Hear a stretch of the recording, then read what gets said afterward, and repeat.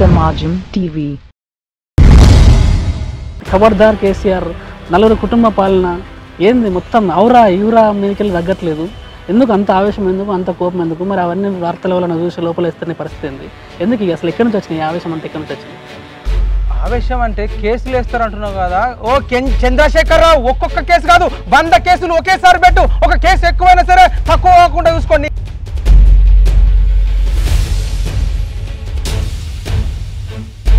మైపల్ Yadav already PhD అయిపోయింది.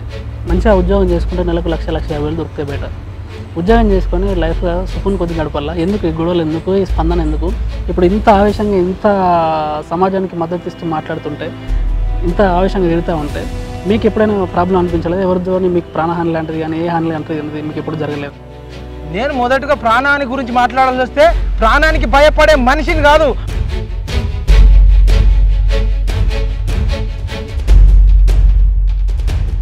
మీరు అంటే మంత్రుల్ని కూడా మీరు చాలా ఘాటుగా విమర్శించారు. ఎందుకు మంత్రులు అంటే అంత కోపం? ఎందుకు అంత మంత్రుల పేరు చెప్పగానే మీరు ఆవేశంతో? అవును, ఇప్పుడు ఎవరెవరు మంత్రులు అండి? తలసాని శ్రీనివాస్ యాదవ్ కాదు.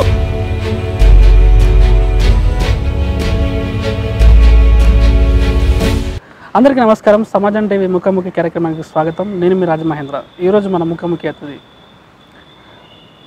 ఈయన ఉస్మానియా యూనివర్సిటీ ముద్దుబిడ్డ, సోషల్ మీడియాలో సంచలనం, వరుసగా సమాజం మీద బాధ్యతతో సమాజంలో జరుగుతున్నటువంటి అన్యాయాలని, అధర్మాలని చూస్తూ ఉండబట్టలేక ఎప్పటికప్పుడు స్పందిస్తూ సమాజంలో మార్పు కోసం తన వంతు ప్రయత్నం చేస్తున్నటువంటి ఉస్మానియా యూనివర్సిటీ ముద్దుబిడ్డ మైపల్ యాదవ్ గారితో మన ఈరోజు ఇంటర్వ్యూ. నమస్తే మైపల్ యాదవ్. నమస్తే అండి. ఏంది సోషల్ మీడియాలో ఎప్పుడు ఫేస్బుక్ ఓపెన్ చేసినా, వాట్సాప్ ఓపెన్ చేసినా, యూట్యూబ్ ఓపెన్ చేసినా మైపల్ యాదవ్ ఏమరా KCR ఏమనుకుంటున్నారా, ఖబర్దార్ KCR నలుగురు కుటుంబ పాలన ఏంది మొత్తం ఔరా యూరా మీదకెళ్ళి తగ్గట్లేదు? ఎందుకు అంత ఆవేశం, ఎందుకు అంత కోపం, ఎందుకు మరి అవన్నీ వార్తల వల్ల చూసి లోపలేస్తున్న పరిస్థితి ఏంది? ఎందుకు అసలు ఎక్కడి నుంచి వచ్చినాయి ఆవేశం? అంతా ఎక్కడి నుంచి వచ్చింది ఆవేశం? అంటే కేసులు వేస్తారు అంటున్నావు కదా. ఓ చంద్రశేఖరరావు, ఒక్కొక్క కేసు కాదు 100 కేసులు ఒకేసారి పెట్టు. ఒక కేసు ఎక్కువైనా సరే తక్కువ కాకుండా చూసుకోండి. నీకు భయపడేది లేదు, తగ్గేది లేదు. ఎందుకోసం అంటే ప్రపంచంలో అనేక దేశాలలో జవాన్లు వాళ్ళ ప్రాణాలకు తెగించి వాళ్ళ దేశాలను కాపాడుతున్నారు. నా దేశంలో జవాన్లు కూడా, సైనికులు అడ్డంగా నిలబడి మీ TRS వాళ్ళని కాపాడుతున్నారు. 4 కోట్ల జనాభాను కాపాడుతున్నారు, 100 కోట్ల జనాభాను కాపాడుతున్నారు. వాళ్ళు ఏం ఆశించి కాపాడుతున్నారు? దేశం మీద ప్రేమతోని. నేను కూడా సమాజం మీద ప్రేమతోని, సమాజం నన్ను ఇంతటోని చేసింది కాబట్టి నేను సమాజం మీద సేవతోని శత్రువునైనా ఎదురిస్తా. కేసులకు భయపడేది లేదు, చావుకు భయపడేది లేదని చెప్తా ఉన్నా. మైపల్ యాదవ్ ఆల్రెడీ PhD అయిపోయింది. మంచిగా ఉద్యోగం చేసుకుంటే నెలకు 1,50,000 దొరికితే బయట ఉద్యోగం చేసుకొని లైఫ్గా సుఖం కొద్ది గడపల్లా. ఎందుకు ఈ గొడవలు, ఎందుకు ఈ స్పందన, ఎందుకు ఇప్పుడు ఇంత ఆవేశంగా ఇంత సమాజానికి మద్దతు ఇస్తూ మాట్లాడుతుంటే, ఇంత ఆవేశంగా తిరుగుతూ ఉంటే మీకు ఎప్పుడైనా ప్రాబ్లం అనిపించలేదు? ఎవరితో మీకు ప్రాణహాని లాంటిది కానీ ఏ హాని లాంటిది కానీ మీకు ఎప్పుడు జరగలేదు? నేను మొదటగా ప్రాణాన్ని గురించి మాట్లాడాల్సి వస్తే ప్రాణానికి భయపడే మనిషిని కాదు. పంది లెక్క 10 ఏళ్ళు బతికినా, నంది లెక్క 1 ఏళ్ళు బతికినా అది నాకు కావాలా. గడుసుతో బతకాలి, స్వేచ్ఛతో బతకాలి, సమానత్వంతో బతకాలి, స్వాతంత్రంతో బతకాలి. ఈ లంగాగాళ్లకు బానిస కింద బతకడం నాకు ఇష్టం లేదు. మీరు అన్నట్టు నేను ₹1,00,000 ఇథోపియాకు జాబ్ వచ్చింది, పోదాం అనుకున్నా. తెలంగాణ ఉద్యమంలో ఎందుకు పార్టిసిపేట్ చేసినాం? ఇక తెలంగాణ వచ్చింది, ప్రజలందరి జీవితాలు సంతోషంగా ఉంటాయి, ఇక నేను ఎటువంటి ఉద్యమాలు చేయాల్సిన అవసరం లేదనుకున్నా. అనేక ఒత్తిళ్లు జరిగినాయి. చివరకు ఆర్టీసీ జోలికి వచ్చిండండి. ఆర్టీసీ నాకు అమ్మ లాంటిది. చిన్నప్పుడు పేదరికంతో ఉంటే బస్ పాస్ ఎక్కి ఇంటర్మీడియట్ చదువుకున్నాం, డిగ్రీ చదువుకున్నాం. అదే నేను అడగబోతున్నా. ఇప్పుడు ఆర్టీసీ ఉద్యమంలో కూడా నేను మీ వీడియోస్ చాలా చూడడం జరిగింది.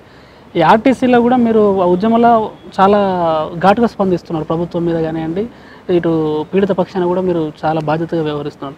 ఆర్టీసీ మీద మీకు ఎందుకు అంత ప్రేమ వచ్చింది? మీకు ఎందుకు అంత బాధ్యతాయుతంగా మీరు స్పందించాల్సిన పరిస్థితి పడ్డది? నేను చిన్నప్పటి నుంచి గవర్నమెంట్ స్కూళ్ళల్లో చదువుకున్నానండి. గవర్నమెంట్ స్కూళ్ళల్లో సార్లు అందరూ ఆర్టీసీ బస్ ఎక్కి మా స్కూల్కి వచ్చి మాకు టీచ్ చేసేటోళ్ళు. తర్వాత మాది 10th అయిపోయినాక మేము ఇంటర్మీడియట్ చేయాలంటే ఆర్టీసీ బస్ ఎక్కి ఇంటర్మీడియట్ చదువుకున్నాం, డిగ్రీ చదువుకున్నాం, పీజీలు చేసినాం. నిజామాబాద్ నుంచి ఉస్మానియా యూనివర్సిటీ కూడా ఆర్టీసీ బస్ ఎక్కి వచ్చినాం. ప్రైవేట్ బస్సులు ఉంటే మా వాళ్ళు బస్సులకు డబ్బులు లేక చదివించుడు బంద్ చేస్తుండ్రు. అంటే వాళ్ళ శ్రమ దోపిడిని గురి అయినప్పటికీ కూడా మనందరికీ కూడా 10,000 5,000 జీతాలు తీసుకొని వాళ్ళు మనల్ని బతికిచ్చిర్రు. సమాజం పట్ల ఎవరికైతే దృక్పథం ఉంటుందో ఉంటుందో పాజిటివ్ ఉంటుందో ప్రతి ఒక్కరు స్పందించాలో. ఎవరు స్పందించకపోయినా నేను ఆ బస్సు ఎక్కిన కాబట్టి ఆ బస్సులో మా అమ్మ నాన్న కూడా హాస్పిటల్లోకి పోయినాం కాబట్టి నేను బరాబర్ మాట్లాడతా. అంటే మైపల్లి యాదవ్ ఎక్కడి నుంచి వచ్చిండు అసలు? ఎక్కడ, ఏ ప్రాంతం, ఎక్కడి నుంచి వచ్చింది? ఇంత ఆవేశం, ఇంత ఫైర్ ఎక్కడి నుంచి వచ్చింది అసలు? మీ విద్యాభ్యాసం ఏంది, ఎక్కడ జరిగింది అసలు? నాది మైలారం విలేజ్ అండి, దర్పల్లి మండలం, నిజామాబాద్ డిస్టిక్. నేను ఒక గొర్రెల కాపర్ని. నేను 7th చదివి బంద్ చేసి గొర్రెలు మేపినోని. నన్ను ఇట్లనే మీలాంటి ఒక పెద్ద సారు చదువుకుంటే మంచిదిరా అని చెప్పి ఎంకరేజ్ చేసి స్కూల్లో పడేస్తే చదువుకున్న వ్యక్తిని. అంటే నాకు సమాజం అడుగడుగున నాకు సాయం చేసింది. అప్పుడు ఆ సార్ హెల్ప్ చేసిండు, తర్వాత బస్సు వాళ్ళు హెల్ప్ చేసిండ్రు. ఇట్లా నేను చిన్న స్థాయి నుంచి ఇంత స్థాయికి వచ్చిన. సమాజంలో వాళ్ళు కట్టే పన్నుల ద్వారా నేను చదువుకున్నా కానీ నా సొంతంగా చదువుకున్నది కాదు. మా అమ్మ నాన్నకు నాకు తిండి పెట్టిరు కానీ చదువుకు టీచర్లకు మా అమ్మ నాన్న డబ్బులు ఇవ్వలే. అదేవిధంగా రోడ్లు వేపించడానికి మా అమ్మ నాన్న డబ్బులు ఇవ్వలే, బస్సుకు డబ్బులు ఇవ్వలే. ఇవన్నీ ప్రజల డబ్బులతోని కట్టిన పన్నుల ద్వారా నేను చదువుకున్నా. ఆర్టీసీ వాళ్ళు కూడా దానిలో డబ్బులు కట్టిర్రు. ఎట్లా కడతారో మీకు చెప్తా. సమాజానికి సమాజం టీవీ ద్వారా తెలవాలా. మీరు పొద్దున లేచి నుంచి కొనుక్కునే పప్పు ఉప్పు ప్రతి దాని మీద ఎంఆర్పి అని ఉంటుంది, maximum retail price. డబ్బలో including all taxes అని ఉంటుంది. అంటే అది 10 రూపాయలకు తయారైనా మనం 20 రూపాయలకు కొనుక్కుంటాం. అంటే 10 రూపాయలు గవర్నమెంట్కు పోతాయి. అట్లా కిన్లీ బాటిల్ ఫ్రీగా దొరికేదని 20 రూపాయలకు కొంటున్నాం. అంటే 18 రూపాయలు గవర్నమెంట్కు పోతాయి. అదేవిధంగా థమ్స్అప్ తాగుతాం, 80 రూపాయలు పెట్టుకుంటాం, కానీ అది 10 రూపాయలే తయారవుతుంది. 70 రూపాయలు గవర్నమెంట్కు పోతుంది. 20 రూపాయల పెట్రోల్ 80 రూపాయలకు కొంటాం, 60 రూపాయలు గవర్నమెంట్కు పోతుంది. ఆ విధంగా బీర్ తాగుతారు, 100 రూపాయలు పెడతారు, అది 10 రూపాయలకే తయారవుతుంది. ఈ విధంగా ప్రతి వస్తువు మీద ప్రజలందరూ కట్టిన పన్నులు గవర్నమెంట్కు పోతాయి. అట్లా వచ్చిన డబ్బులతో నేను చదువుకున్నా కాబట్టి సమాజం పట్ల నాకు బాధ్యత ఉంది. ఆర్టీసీ కార్మికుల పైన మరింత బాధ్యత ఉందని నేను అందుకోసం స్పందిస్తున్నా. ప్రతి మనిషి స్పందించాలా. ఒక కాకి చచ్చిపోతేనే 100 కాకులు వస్తాయి. తెలంగాణ ప్రజలకు రోషన్ లేదా, పౌరుషం లేదా, కాకులకు ఉన్నంత ఐక్యత మీకు లేదా అని చెప్పి సమాజం టీవీ ద్వారా అడుగుతున్నా. మీరు ఎందరు వచ్చినా రాకపోయినా నేనుంటా, సమాజంగా అండగా నిలబడతా. ఎక్కడ అనగరిన వర్గాలకు అన్యాయం జరిగినా ఆర్టీసీకి జరిగితే ముందుంటా అని చెప్తా ఉన్నా. ఎమ్మెల్యేల మీద కూడా మీరు విపరీతమైన వ్యాఖ్యలు చేశారు. ఎమ్మెల్యేలు అంటే మీకు ఎందుకు అంత కోపం ఈ ప్రస్తుతం అధికారంలో ఎమ్మెల్యేల మీద? అవును, మనం ఒక బ్యాంకుకు పోతాం, మేనేజర్ని పెట్టుకుంటాం, క్లర్క్ను పెట్టుకుంటాం. మనం పోతే ఆయన పని చేసి పెట్టాలా వద్దా? పని చేయకపోతే తిట్టమా? ఒక బ్యాంక్ ఎంప్లాయీనే అంత తిడతాము. ఎంఆర్ఓ ఆఫీస్కి పోతాము, ఎంఆర్ఓ పని చేయకుండా 10 రోజులు 20 రోజులు సెలవులలో వెళ్ళిపోయి మన సమస్య మీద సంతకం పెట్టకుండా తప్పించుకుంటే క్యాస్ట్ సర్టిఫికేట్ ఇవ్వవా, ఇన్కమ్ సర్టిఫికేట్ ఇవ్వవా అని తిడతాం, విఆర్ఓ అని తిడతాం. అట్లా ఉద్యోగుల మీద విరుచుకుపడే మనము ఓటేసి వీళ్ళకు 2 లక్షలు 3 లక్షల జీతం ఇచ్చేది ఎందుకు? మనకేదైనా సమస్య వస్తే అసెంబ్లీలో మాట్లాడదానికి కానీ చంద్రశేఖరరావు ఏది మాట్లాడితే బల్ల జరిచి నవ్వడానికి కాదు. మొన్న కూడా ప్రెస్ మీట్ పెట్టినట్టు పెట్టి వెనకాల పికిలి నవ్వులు అకిలి నవ్వులు నవ్వుతారు. ఆర్టీసీలు 20 మంది చచ్చిపోతే నవ్వుతారా? బేవాకు బాడకం ఎమ్మెల్యేలారా, మిమ్మల్ని తరుముతాం. జీతం ఇస్తున్నాం కాబట్టి బరాబర్ అడుగుతాం. జీతగాడు మాకు సర్వీస్ చేయాలా, సర్వీస్ చేయకుండా జీతం ఎట్లా తీసుకుంటారని నేను అడుగుతా ఉన్నా, ఇంకా అడుగుతాం. మొన్న పడవ ప్రమాదంలో కూడా నేను న్యూస్ ఛానల్లో చూడడం జరిగింది. ఒక పేరు మోసిన న్యూస్ ఛానల్లో మీ వీడియో కూడా రావడం జరిగింది. అంటే మీకు ఆలోచన ఎట్లా వచ్చింది? ఎవరైతే ఈ పడవ ప్రమాదంలో చిక్కుకున్న వాళ్ళని కాపాడారో వాళ్ళకు సన్మానం చేయాలని చెప్పేసి అని ఈ ఆలోచన మీకు ఎక్కడి నుంచి వచ్చింది? అసలు అది ఆ ప్రాసెస్ ఎంత దాకా వచ్చింది? మీరు ఏదైతే లేవనెత్తారో అంశంకి ఒక రూపు దాల్చుకుందా? నేను ఫస్ట్ నుంచి చిన్నప్పటి నుంచి సమాజం గురించి ఆలోచిస్తూనే ఈ మధ్యకాలంలో నాకు ఒక వ్యక్తి పరిచయం అయ్యిండు. ఒక 1-2 ఇయర్స్ బ్యాక్ నుంచి పరిచయం అయ్యిండు. ఆయన ఎప్పుడు 20 ఏళ్ళ నుంచి సమాజానికి సేవ చేసుకుంటూ ఉంటాడు. ఆయన ఎప్పుడు సమాజంలో ఎట్లా బాధపడేటోళ్ళ గురించి ఆలోచిస్తూ ఉంటాడు. అంబేద్కర్ ఆశయాలతోని, పూలే ఆశయాలతోని పునికి పుచ్చుకొని ఆలోచిస్తుంటాడు. ఆ వ్యక్తితో నేను తిరుగుతూ ఉన్నా. ఆ వ్యక్తి పేరు అల్లంపల్లి రామకోటి, బీసీ ఐక్యవేదిక ప్రెసిడెంట్.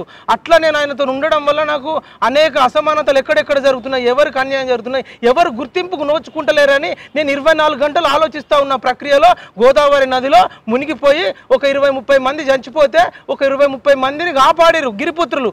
కాపాడిన గిరిపుత్రులకు 1 రూపాయి ఇవ్వలేరండి. 24 మందిని కాపాడితే 1 రూపాయి ఇయ్యరా? విరాట్ కోహ్లీ 24 సిక్స్లు కొడితే వరల్డ్ రికార్డ్, ప్రపంచ రికార్డ్ అని పేపర్లలో టీవీలలో 100 కోట్ల మంది యాడ్స్ ఇస్తారు. 24 సిక్స్లు కొట్టినోడు గ్రేటా, 24 మందిని కాపాడినోడు గ్రేటా? ఎటు పోతుందిరా సమాజం? మేల్కోండి యువత.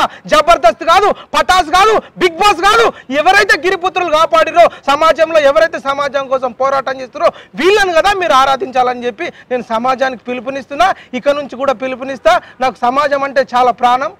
అది అంటే ఇప్పుడు నీ జీవితం సమాజం కోసం అంకితమా? అసలు నీకు ఒక పర్సనల్ జీవితము, ప్రొఫెషనల్ జీవితం లాంటిది ఏమి ఊహించుకోవట్లేదు మీరు?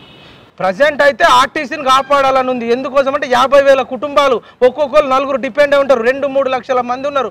వీళ్ళని సెట్ చేస్తేనే నా పర్సనల్ లైఫ్, నా సమాజం లైఫ్ మొత్తం నాకు అదే అని చెప్పి నేను చెప్తా ఉన్నా.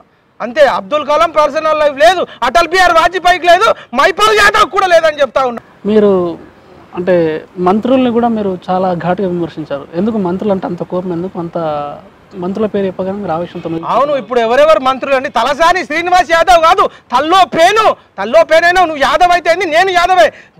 కులం కాదు, గుణం ముఖ్యం. నువ్వు ముషిరాబాద్లో నీ కొడుకు అప్ప చెప్పినావు, గోదావరి నీళ్ళు ఆంధ్రాకి వస్తే, ఆంధ్ర నుంచి తెలంగాణకు వస్తాయట, నీ కొడుకుకి చెప్పు బుద్ధులు, మాకు కాదు. నువ్వు తెలంగాణ ద్రోహి అని చెప్తున్నా. పువ్వాడ అజయ్, నువ్వు పూజకు పనికిరాని పువ్వు, ప్రజల తరపున మాట్లాడినోడివి, నువ్వేం మంత్రి అంటున్నా. అదేవిధంగా గంగుల కమలాకర్ కాదు, లంగల కమలాకర్, నీకు ఓటేసినోడి తరపున నువ్వు మాట్లాడుతున్నావా? కమలాకర్, నువ్వు తినుంటున్నా నీ ఫేస్బుక్లో, వాట్సాప్లలో నువ్వు తినే బీర్లు, తాగే బీర్లు, మటను, చికెన్ ముక్కలు తిని కూడా వైరల్ చేస్తావా? ప్రజల గురించి మాట్లాడు. అదేవిధంగా రే మల్లారెడ్డి 400 ఎకరాలు కబ్జాలు చేసి అసెంబ్లీలో పిచ్చి కూతలు కూసుకుంటా ప్రజలందరూ బాగున్నారని చెప్పి జోకులు చేయడానికి కాదు పంపించింది బేవాకు మల్లారెడ్డిగా అని చెప్తున్నా. అదే విధంగా ఎర్రపల్లి దయాకర్ రాదు, ఊసర వెళ్ళివాడు TRS లో జాయిన్ కాకుండా ముందు ఒకలాగా, జాయిన్ అయిన తర్వాత ఇంకొకలాగా బిహేవ్ చేస్తుండు. ఇట్లా మంత్రులంతా తెలంగాణ ద్రోహులు, వీళ్ళు డమ్మీ గాళ్ళు.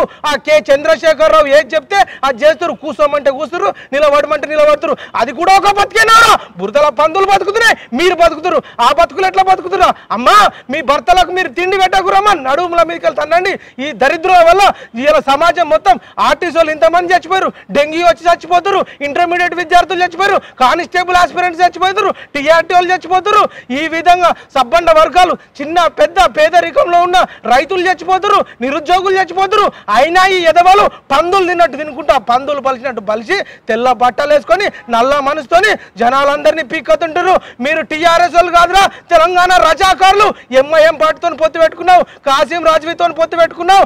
వాళ్ళు మమ్మల్ని బరివత్తల తిప్పిన పార్టీ అది. 10 నిమిషాలు ఛాన్స్ ఇస్తున్నట్ట హిందువులందరినీ నరికేస్తాడు అక్బరుద్దీన్. అట్లాంటి వాడితో పెట్టుకున్నావంటే నువ్వు కూడా ఒక రజాకార్వే అని చెప్తా ఉన్నా. అదే విధంగా మీకు సొల్యూషన్ చెప్పాలా? ఆర్థిక భారం అంటున్నావు కదా ఎదవా, 1200 మంది చచ్చిపోయింది. ఎందుకోసం? పేదోళ్ళ కోసం చచ్చిపోయారు. వీడు రైతు బంధన్ పెట్టి ఈరోజు భూస్వాములకు డబ్బులు ఇచ్చిండు. 10,000 కోట్లల్లో 5,000 కోట్లు భూస్వాములకే పోయినాయి. రైతు బీమాలకు కూడా అన్లిమిటెడ్ పెట్టిండు, అందరికీ డబ్బులు వాళ్ళకే పోయినాయి. బ్రోకరేజ్ సంస్థకు అవసరమా? 24 గంటల కరెంటు. ఈ దొంగలకు ఒక్కొక్కడికి 100 బోర్లు ఉంటాయి, 24 గంటల కరెంట్ ఫ్రీ. 1 ఎకరం ఉన్నోడికి 24 గంటలు అవసరమా? రైతు రుణమాఫీ పెట్టిండు. 100 ఎకరాలు ఉన్నోడికి 50 పాస్బుక్లు ఉంటాయి.